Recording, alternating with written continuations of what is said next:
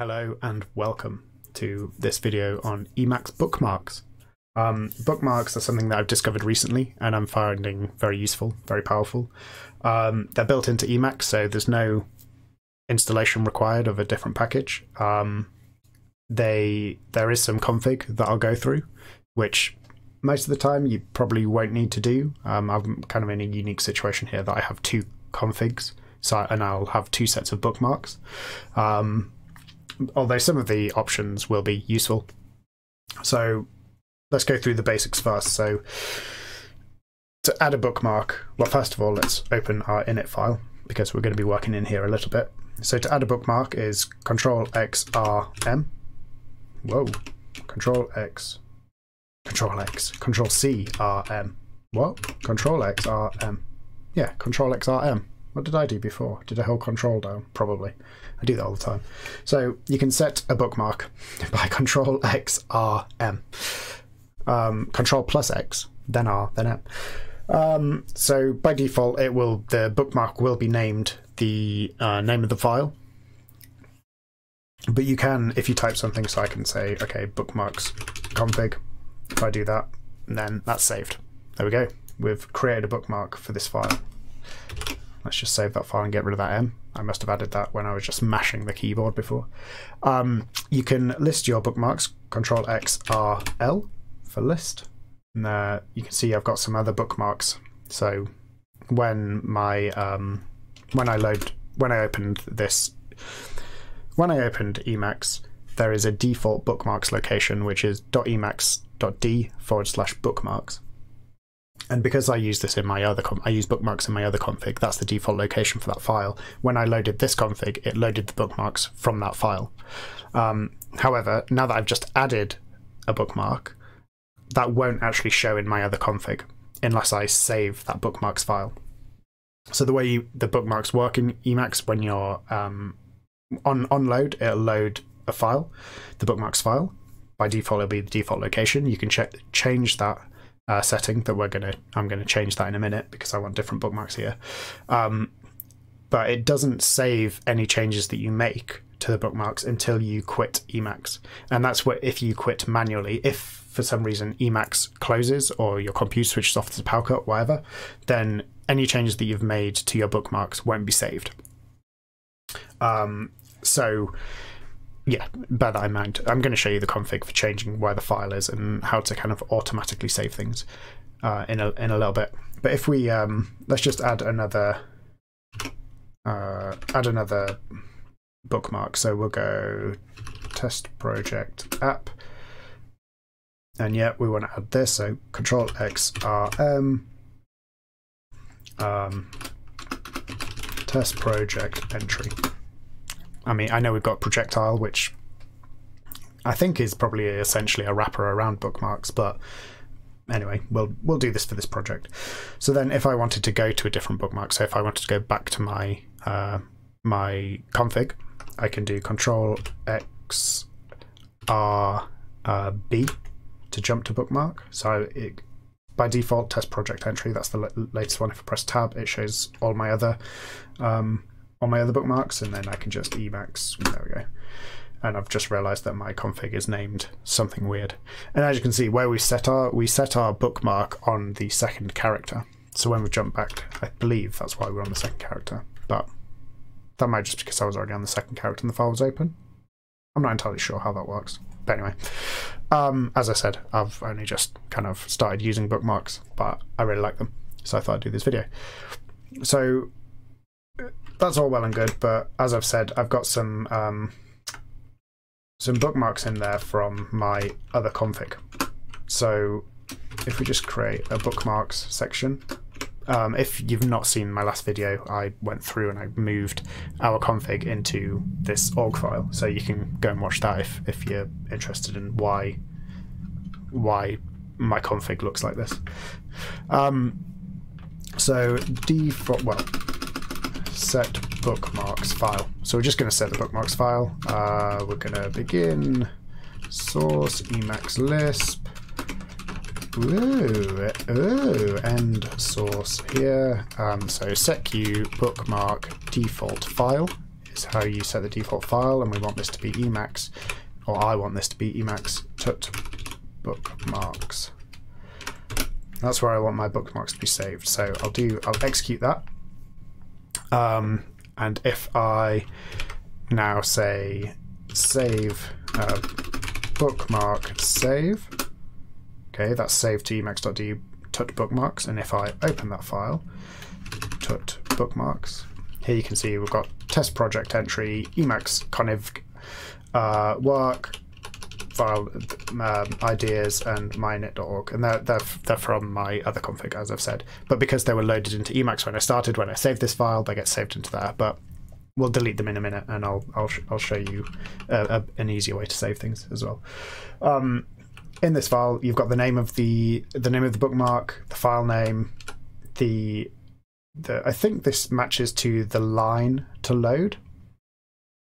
So it's basically a line match or a search string that it's looking for, and then the position, I don't know what that is, I'll be honest, I don't know, but it's probably useful and everything works with it, so I'm good.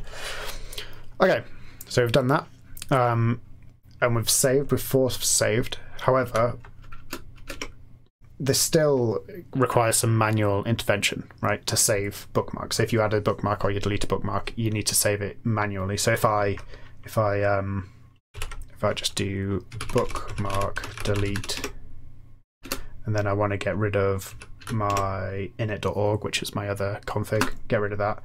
If I now reload the tut bookmarks file, my init.org is still there because I've not saved my bookmarks. And again, I can save it manually by bookmark save, saving to bookmarks, emacs.du tut bookmarks. So if I control XF, go back to tut bookmarks, you can see it's now being removed. But I don't want to have to do that every time, right?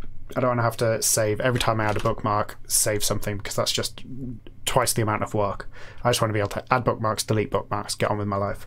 So we can save bookmarks when modified, which means that obviously you don't get the buffer that if you make a mistake with your bookmarks or you add or delete something that you didn't mean to, that it doesn't get saved immediately. But with this setting, it just means that we bookmark save flag 1.